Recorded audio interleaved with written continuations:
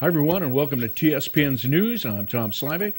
Let's take a look at our stories for today. On Tuesday, October 16, 2012, at approximately 21:40 hours, the Amador County Sheriff's Office received a 911 emergency call from North Shore Lake Comanche.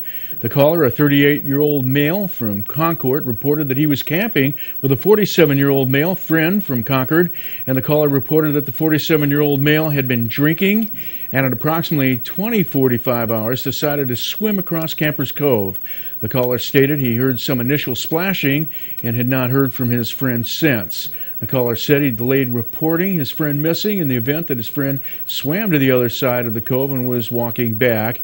Amador County Sheriff's deputies, the American Legion ambulance personnel, firefighters from Jackson Valley, and Ione City Fire Departments and East Bay Municipal Utilities District Rangers all responded. Based on the initial interview and the investigation, a search of the shoreline was conducted, and Amador County Sheriff's Marine Unit was launched and a CHP helicopter was requested.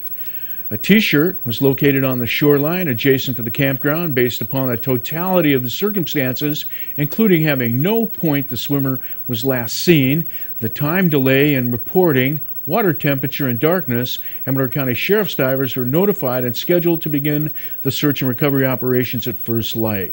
And upon arrival of the CHP helicopter equipped with lighting and thermal imaging equipment, a search of the Campers Cove was conducted, and the air unit was successful in locating a partially submerged body of the swimmer approximately 500 feet off the shoreline and approximately 700 feet south of where the T-shirt was located. The Amador County Sheriff's Marine Unit recovered the decedent.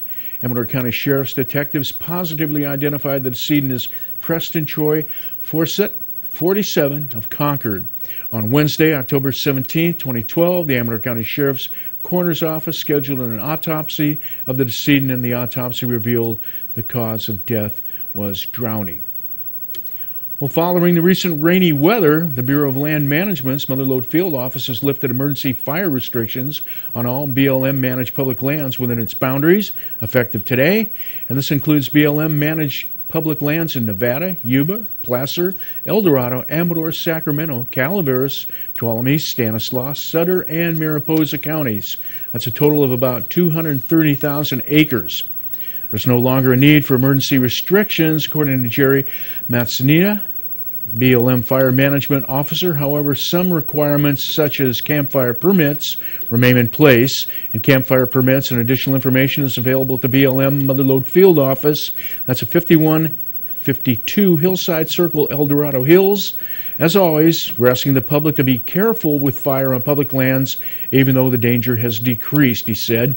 For additional information, contact BLM's Folsom Field Office at 916-941-3101. And the Board of Directors of the Amador Water Agency at their regular meeting October 25th at 9 a.m. will be discussing for possible action, accounting adjustments to accept cash balances, and direction regarding accounting procedures. Also up for possible action and discussion on the agenda will be the topic of accounting adjustments regarding the direction to accept cash balances and direction regarding accounting procedures. The meeting will be held at the Amador Water Agency Boardroom at 12800 Ridge Road, Sutter Creek. And the Amador County Public Flu Clinics have been announced that their first clinic will be held at the Health and Human Services Building located at 10877 Conductor Boulevard in Sutter Creek. The clinic will be held from 2 to 3:30 p.m. Thursday, November 1st, and the second clinic will be Wednesday, November 28th. The price is $15 per shot. And Medicare billing for the flu shots will be available, so bring your Medicare card if you have one. And for information, call 223-6407. Residential landscape debris burn permits, that's LE62As, are still required until the end of the fire season for burning and yard waste, and burn permits can be obtained for free at most of your local fire stations. Also know that the Amador El Dorado unit of Campfire will determine burn day, no burn day status on a day-to-day basis, so please make sure you call the burn line information line immediately prior to burning in Amador County. And the number to call is 223-6246. Break? Well, I'm not.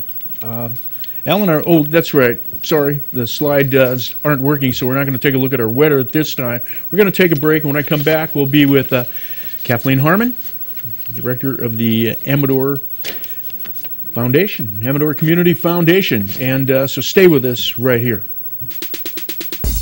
You're watching Amador County's local television network, TSPN.